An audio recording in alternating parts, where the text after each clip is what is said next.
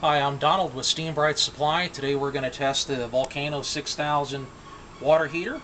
This is a water heating accessory that's used for carpet cleaning machines to boost their existing hot water. We always recommend that you start off with the hottest water possible whenever you're using an electric heater, but today we're going to run a test to see what it'll be if I use cold tap water.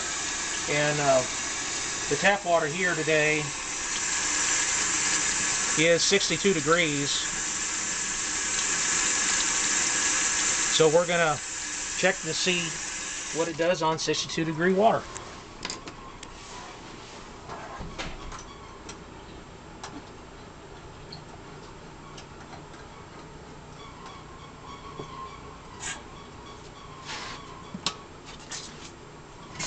Now I'm using a single jet wand today, and I'm going to squeeze the trigger the whole time, never letting off. Now we don't clean like this, but we'll see how well the heater keeps up with the water flow rate.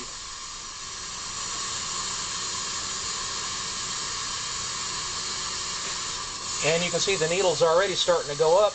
We're up to probably about 145 degrees, so that's already quite a bit temperature rise.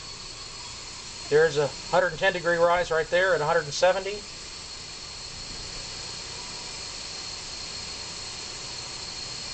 And I'm squeezing the trigger the entire time on the wand. We're at 180, 200 now. The heater's still going. It's still squeezing the trigger the whole time.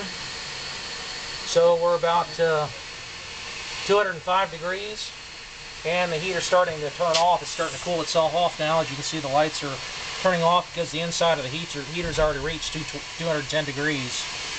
So even with the water flow on the whole time, it certainly keeps up.